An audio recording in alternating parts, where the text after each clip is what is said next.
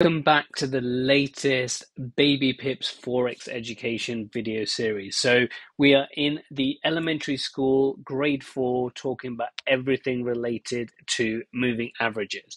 So in the last video, we talked about the differences between the simple moving average and the exponential moving averages. Now what we're going to be doing is looking at how we can use moving averages to define and to find a trend. And then later on, we then start looking into how we can use it to enter trades. So in this particular series, it talks about the two different ways to kind of define a trend. And what we're going to do, we're going to head over to TradingView, and I'm going to walk you guys through on how to do this. So we have got the USD GBP 1 hour chart, and I have an exponential 100-day moving average. So in the tutorial, it talked about the first way to define a trend, put very simply, is if price is above the moving average, we are in an uptrend. And then secondly, if price is below the moving average, we are in a downtrend. Now, this is great when you do top-down analysis from weekly, monthly, daily.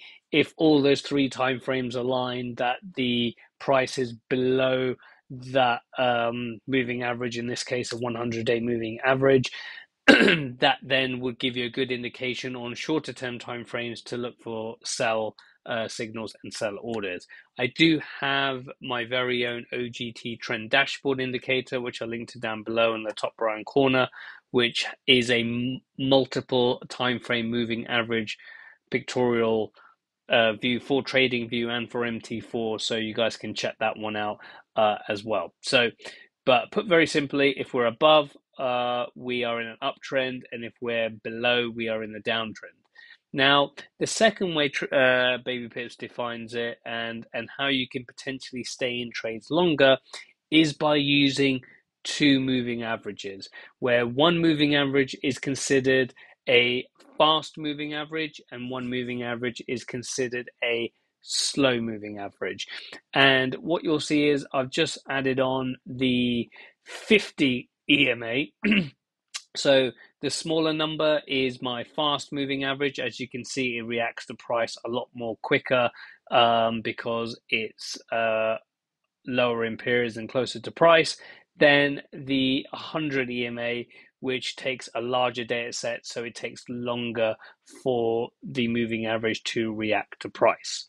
So if we actually go back for a second here, and I hide the 50-day, there are some instances here that you'll see where you could argue we are, by definition, prices underneath the moving average, so we are in a downtrend.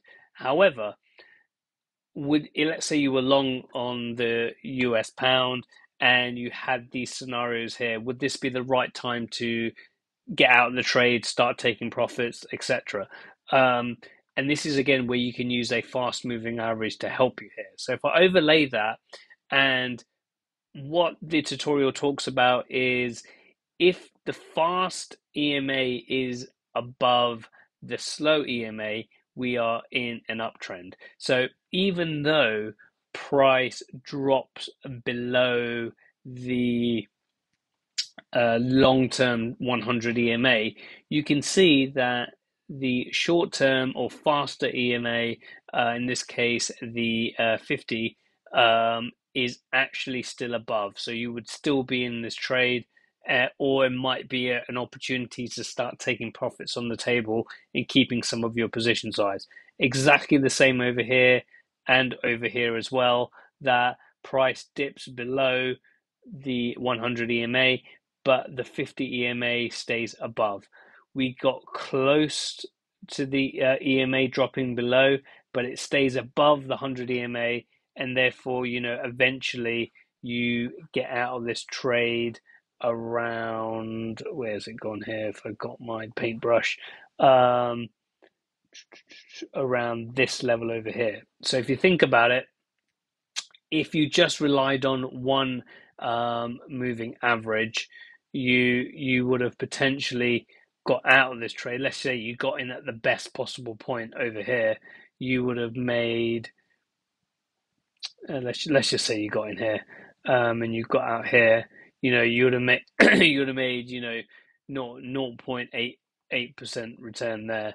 But if you go all the way across here and you decided to stay in, and let's say you got in here all the way up to around this level here, or even at the low here, again, you've doubled that to 1.96. So again, you can see here what the benefit is using two moving averages to smooth out kind of price action for the ebbs and the flows, and utilizing a short-term moving average until it crosses. You don't exit out the trade.